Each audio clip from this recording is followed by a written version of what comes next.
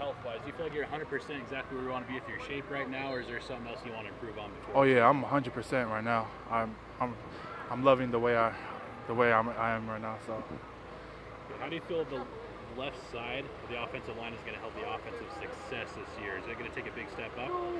You know, to be honest, I think it would. I mean, I feel like I'm playing better. Junior Salt, he's back. He's a good guard.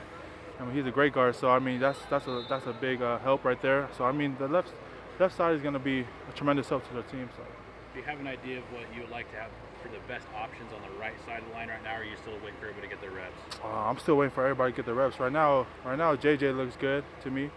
JJ looks actually pretty good to me, and Leka looks good. Isaac Asiata looks good. So I mean, it's all like a wait and see game. So. Jim Harding's talked a lot about being a unit, being teammates, and stuff like that. I mean, you have a young guy in Jackson Barton on the other side.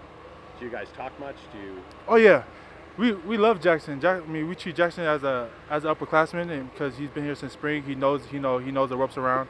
I mean, he still has a lot to learn, but I mean, we don't look down on him. We don't look up at him. We're all the same. So.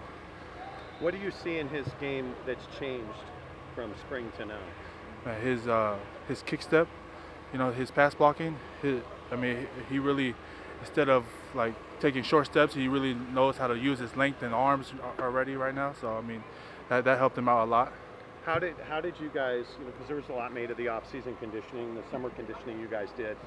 How do you guys feel like that helped you as a unit? Oh, it helped us. It helped us tremendously. I mean, we waking up at 5 o'clock in the morning and running together, as a team, and we're all like, man, we're gonna die together. We're gonna play together. So, I mean, we wouldn't want to go to into a game with somebody who hasn't been, through the stuff we've been through. So, I mean, it helped us a lot come together. You comfortable with the pace?